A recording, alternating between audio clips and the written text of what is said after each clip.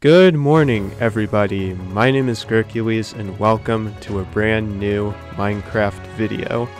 Hopefully you guys are having a good day. So this video is going to be a little bit different, and the reason I say that is because a brand new update is coming to Minecraft. Minecraft Update 1.20, the Trails and Tales update, has been undergoing through snapshots through quite some time now, and Mojang have given us features we never even have ever dreamed would ever come to this update. Because during Minecraft Live, Mojang didn't really announce much for the update, because they were only really announcing stuff that were guaranteed to be added to 1.20. And so Mojang really surprised us with a bunch of new features that we never saw coming. And so I'm going to split this into probably two parts, because there's quite a lot of stuff to introduce. So without further ado, let's get started. So the first thing that we're going to talk about, guys, that has been recently added to the game is armor trims. And armor trims are basically ways that you can customize your armor, and there's 16 different designs. And you may be wondering, where do you find these templates and what do they look like? Well, in this chest in here is every single smithing template, including the one that upgrades netherite. We'll get into that in a little bit because this is different from the others. And these 10 materials are all of the valuables that you can apply a armor trim on.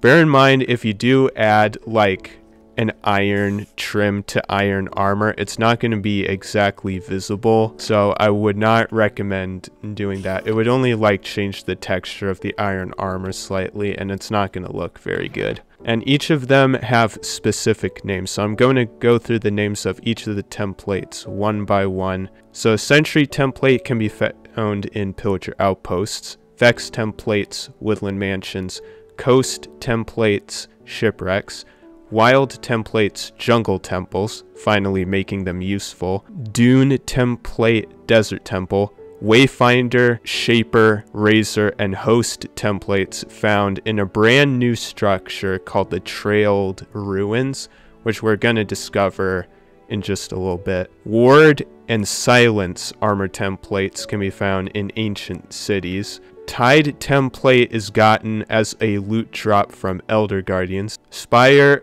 template, End Cities. Rib template, Nether Fortresses. Eye template, Strongholds and Snout, and the Netherite upgrade template found in Bastion Remnants. And every single bit of armor except for horse armor can be added to templates, even turtle shell helmets, believe it or not. And since you can add each of these materials, there's over almost a billion possible combinations that you can come up with.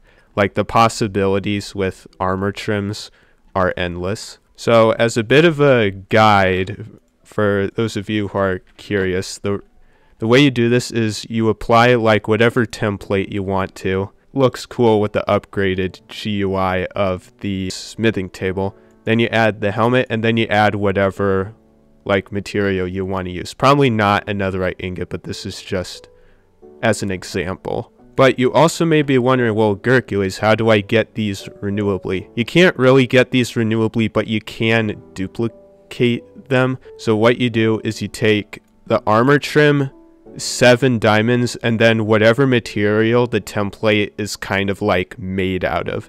So for the Spire template, it's purple. But every time you do get a template, a new crafting recipe shows up, which shows you how to duplicate it. So for the ones found in the Trail Ruins, it uses terracotta. The crafting book is really helpful if you don't really know how to make these. And honestly, my opinion about these, I think this is a really cool feature. I think my favorite ones design-wise on the armor is Dune and Silence. Silence covers the most on the armor because it looks like iron trim on the lapis armor and not vice versa. The Tide one looks really cool. It has the crack in the prismarine brick. It matches the chest plate and bit like on the helmet. I'm not entirely sure about the like percentages of like how rare it is to find them. So these things can actually be found in any chest in a Bastion Remnants, but when it comes to the bottom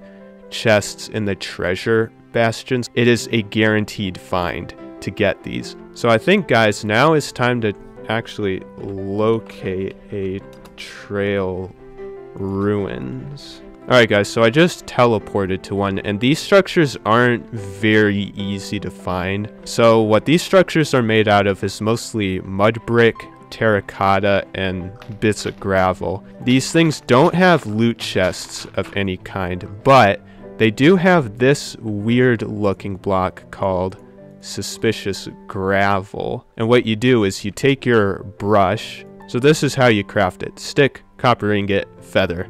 Very, very simple. And so then you take your brush, and then if you see suspicious gravel or sand, you hold right click, and apparently you get an advancement for it. And you have a chance of finding like random items. In this case, we found a spruce hanging sign. We'll go into hanging signs, I think, in the next video, because there's quite a few things I want to cover in this video. And yeah, look at that. We have another block of suspicious gravel, and this time we got a blue dye. And these places aren't the only structure that can contain suspicious gravel, but if you get suspicious gravel and suspicious sand from your creative inventory and try to brush it, like nothing will come out of it. So it has to be like naturally found. Now the other structures that contain suspicious sand / gravel is underwater ruins, desert temples, and desert wells. And so we will be having a look at those in just a minute, because those have like their own like loot table in terms of like what you can find in the suspicious gravel or sand. So real quick, I'm gonna go into spectator mode. Now you can't really see much. If you dig away like out all the stone, like this is what these structures look like. And like I think these kinds of rooms where it's like pure suspicious gravel is where you find like the good stuff. So I'm gonna dig away at these, and hopefully we can find like a pottery shard or a template. Oh yeah, see, there we go. We found a template. We found a shaper. Now you have to be careful because these blocks are affected by gravity, but when they fall, they actually like break. So you have to be very careful with these. So if you just go about digging with an efficiency 5 like insta-mineable shovel, you could end up breaking suspicious gravel or sand by mistake. Aha, look at this. We found our first pottery shard. We found a friend. And we found 1 out of 20 of these. Yes, that's right. There's 20 different pottery shards. They used to be called shards, but shard is like an archaeological term. So now that we're on the subject of pottery shards, I'm gonna kill myself really quick so that way I can go back to spawn easier. So there's 20 different varieties, and it depends on what structure that you find these at. The only one I know is the brewer pottery shard is found in the desert well, but most of these are found in like the underwater ruins and the trail ruins. So I was about to say, so the types there are is the angler, which has a fishing rod, archer, which features a bow, arms up, which has like a little stick figure with his arms up, blade, which features a sword, brewer, which features a potion, burn, which depicts a flame, danger, which features a creeper, explorer, which features a treasure map. Friend took me a while to figure out what this one was. It kind of looks like a chest, but it actually depicts a villager with like the big nose. And now, like, you can't unsee that. Heart features a heart, obviously. Heartbreak features a broken heart. Howl features a wolf. Miner features a pickaxe. Mourner features a obscure warden, it looks like. Plenty features a treasure chest. Prize features like a realistic looking diamond. Sheaf features like a sheaf of wheat. Tree for shelter. Skull for skull. And snort, which I think looks like a turtle, but could also be a sniffer. Which, speaking of sniffers, let's the sniffer mob. So let's start about how you find sniffers. Sniffers you won't find in the wild. You have to find this item called a sniffer egg, which you have to find in a very specific location, aka brushing suspicious sand in warm underwater ruins. So now real quick, I want to give myself night vision and see if we can find any ocean ruins. Aha! Okay, we found some underwater ruins. And yeah, as you can see right here, you can find suspicious sand. We are finding pottery shards, which is, I guess, nice to see. But there's one type of item that I'm trying to find in this. Apparently, you can also find an iron axe here. So I wonder if archaeology is like speedrun worthy. And also just a tip of finding like extra suspicious sand. Dig underneath like the sandstone blocks, because there is a chance that you could potentially find just a random block of suspicious sand lurking about. There is another ocean ruin, but like if I find it, I find it, but if not, then whatever. I will say, pottery shards seem really common here. Also, is it just me, or do Drown have a new swimming animation? Like, I swear I didn't see this, like, before the snapshots. Could be a 1.20 feature, but I don't really know. Ladies and gentlemen, we got it. Alright, so now, let's talk about the sniffer a little bit. The sniffer egg is an egg you just place down to like wait it hatch, just like a turtle egg. Now on any normal block, the sniffer takes about 20 minutes to hatch, but if you want to hatch it faster, use moss. It'll only take 10 minutes. So yeah, this is what the sniffer looks like, an ancient turtle dinosaur with 6 legs. And this was indeed the mob that won the mob vote of 2022. And I kid you not, this mob won over half of the total votes. So long to the tough golem and the rascal, because those mobs were very, very useless. And the reason this mob won was because of its ability to sniff out certain seeds that can only be obtained from these guys. And the way you breed these guys is with a certain item called a torch flower seed. And the way you obtain these is by the sniffer just digging around. Where's the baby? Oh wait, I forgot. They actually give you the egg and not the actual baby. So there's certain blocks that the sniffer has to dig around in order for it to find seeds. I don't know if sand counts. I know moss counts. Like other blocks includes like dirt, grass, mycelium, mud, and a few others. So currently, as of right now, the sniffer can only find 2 types of seeds. The torch flower seeds, and I believe was called the, pitcher pod. And so the process of like obtaining these flowers is by getting farmland. And yeah, look at that. We got a brand new advancement, planting the past, which is plant any sniffer seed. And I really like the way these 2 flowers look. And the torch flower, unlike what it says, doesn't actually provide light. So if I put F3 and then like block light says 0. So the torch flower doesn't produce light as it says, which is kind of like an oxymoron. But like, what can you do? Like, maybe they'll change it in a future snapshot, but like, I doubt it. And the torch flower can indeed be put in a flower pot, just like that. And one thing I did forget to mention, very important about the decorative pots. Like, the rim on top of the pot doesn't count for its hitbox, so you can like decorate it in like very cool ways.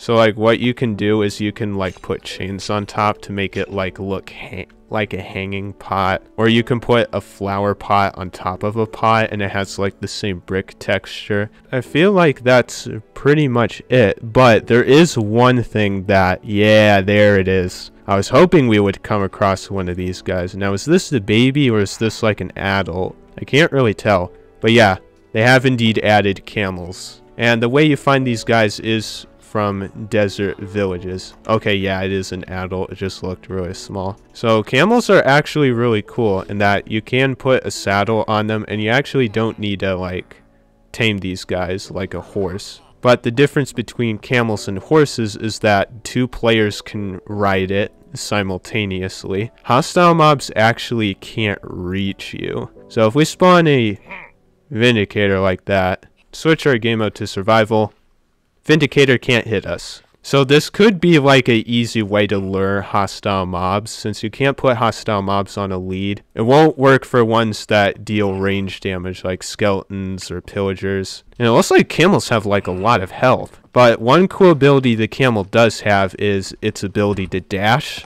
Pretty fair distance, like I would say like 12 blocks maybe. And the item you use to breed a camel is actually a cactus. And the baby camels are probably one of the cutest baby animals ever. And camels are indeed required for the 2x2 along with the sniffer. So now guys, let's go over the advancements. We found one for finding a pottery shard through a suspicious block. There's one for make a decorated pot out of 4 pottery shards. There we go. We get the advancement careful restoration. And if you ever want to get like the pots back. Oh wait, what? Okay, I actually didn't know this. I thought you had to use like Silk Touch to get these, but I guess not. Previously, like the way that you got the pottery shards back is if you like break the pot with your fist, but I guess they changed that. Interesting. And there's other advancements we completed, like craft a trimmed armor as smithing table, which is only consuming 1 template. And then after that is smithing with style. Apply these smithing templates at least once. Spire, snout, rib, ward, silence, vex, tide, and wayfinder. And you have to do those ones specifically. And then there's 3 advancements for the sniffer. So there's one for obtaining a sniffer egg. There's one in between that, which I'm not entirely sure what it is, but I'm pretty sure I can find it in like the wiki. You plant any sniffer seeds. So I'm guessing the one in between is like obtain a seed from a sniffer. So my opinion so far on like 1.20 with like the pottery shards at the decorative pots I rate like a 10 out of 10. Like so far I think everything in this update I would rate a 10 out of 10. The only criticism I have is a way for you to obtain the pottery shards like renewably. Like maybe the stonemason villagers will be able to sell one for like a really rare price, and like maybe a really rare way to get armor trims is from toolsmith villagers. Like these I understand of like duplicating the upgrading smithing trims. And the camels I also think are cool, and of course the sniffer mob. Oh, there is one thing that I forgot to mention actually. Hold up. There is a brand new music disc that I have to dig in Trail Ruins to find it. So if we look up disc, as you can see, there's this brown colored disc with a light blue ring on it, which is called Relic by a new music artist which started making music for Minecraft called Aaron Sheriff. And Aaron Sheriff also has a playlist on Spotify for like 5 new music tracks for the game itself. And there's certain biomes which play it in, but as always I keep my music off because of like editing it. And also one new feature that I'm gonna start using now is directional audio. So I'm gonna demonstrate what it's like off. So directional audio is basically wherever you're facing like makes the noise louder. So if I put in like Strad, for example, like it gets quieter when I'm facing behind it, but when I face towards it, it makes it louder. So yeah, no matter where I face, it's always like the same amount of volume. It was kind of annoying in the past when you turn a certain direction and it just gets quieter. That audio change is like very cool. So now we're gonna listen to Relic and see what I think about it.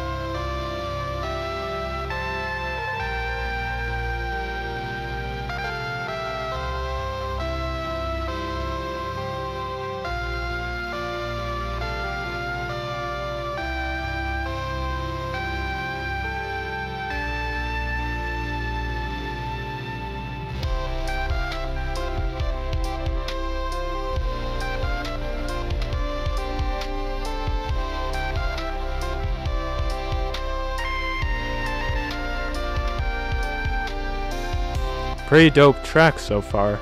I dig it.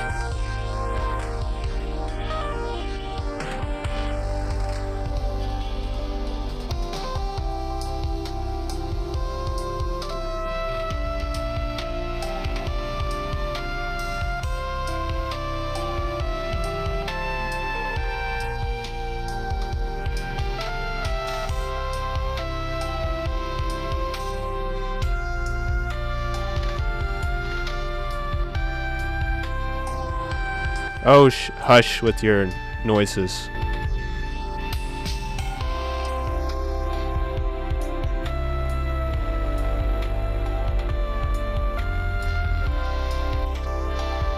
I think this music disc, if I remember from Zumavoid's video, is like almost 3.5 minutes long. So we should be approaching the end.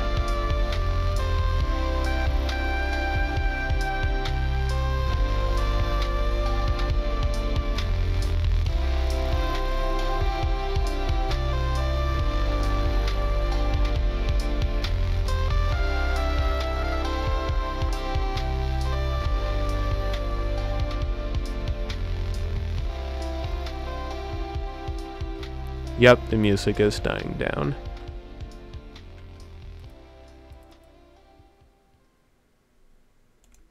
Alright, and that is Relic. And this is only part 1, guys. Part 2, we're going to talk about the bamboo blocks. Brand new general blocks that, like, will sprite this game up a bit. There are a couple of in-game settings that have been added. There's this new thing called Glint Speed and Glint Strength, which is like the enchantment glint on armor. Potions don't count because the enchantment glint on potions is removed. Thank goodness, finally. So yeah, Glint Speed controls how fast the visual glint shimmers across enchanted items. Glint Strength controls how transparent the visual glint is on enchanted items. This is going to be a long video, sorry for that, but I think it's worth it, me covering at least half of the 1.20 features. Part 2 will be coming soon, and also, as a bit of an announcement, thank you guys so much for getting me to 400 subscribers. Also, real quick in the screenshot, let me just add a little K at the front of that. Yes. So thank you guys so much for watching. If you guys have enjoyed, please do be sure to drop a like rating. Consider subscribing so you don't miss out on future videos. Have a fantastic rest of your day. Sniffers and me are signing out. See you guys later.